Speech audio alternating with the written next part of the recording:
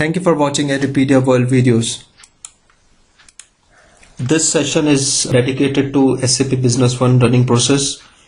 This is an introductory session. Let's start with a definition. Simply, the dunning is a process whereby a business who has customers who have not paid their payments and they have overdue payments, the business will send letters starting from gentle reminders to threatening legal action that can be taken against them so that they can pay their overdue payments. Let's see a typical definition of dunning. It is making insistent demands for the payment of a debt. Dunning in the business context refers to collection process whereby a business communicates with customers who have fallen behind in paying their bills.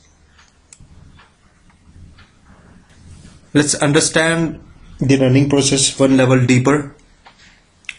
So the degree of the dunning that a business may resort to depends upon several factors.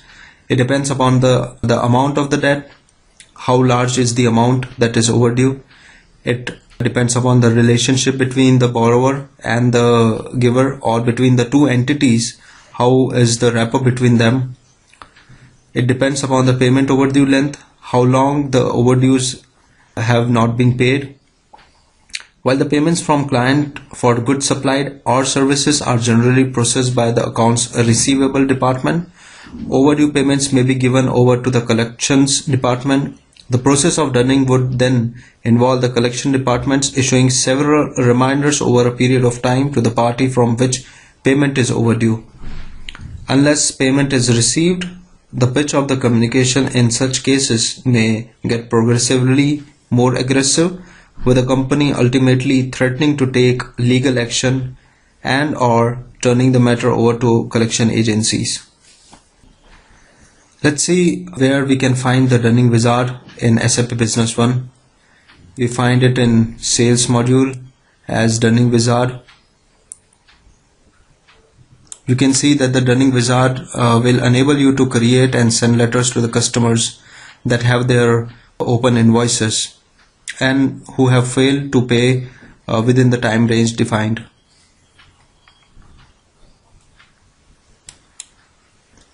Let's see about the levels of dunning letters. These levels are for a generalized business scenario.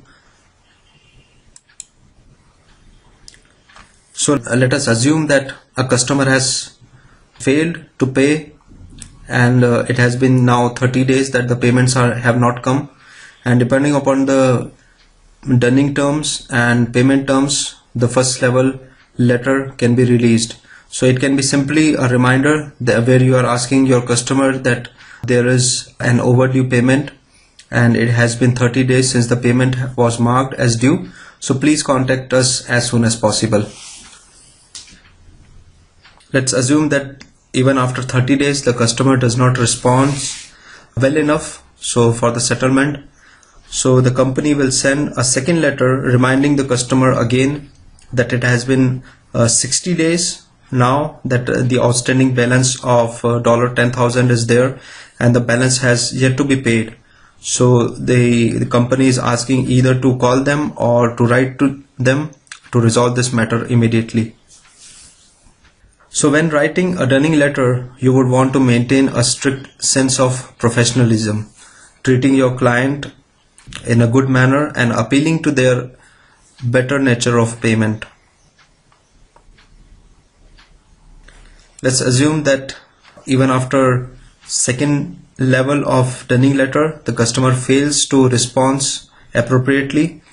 The company then sends a third level letter where it is more stricter in its tone, and it says that, dear customer, the amount of $10,000 is now 90 days overdue. We have attempted to contact you to rectify this situation multiple times.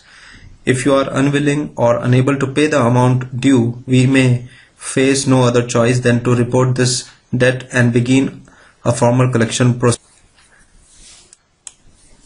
So there can be even unfortunate circumstances where the customer may even fail after 90 days.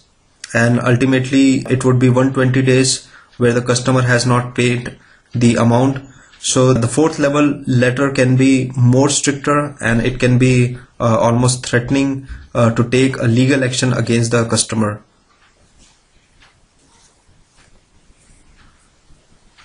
These levels can be more or can be less depending upon the business to business scenario.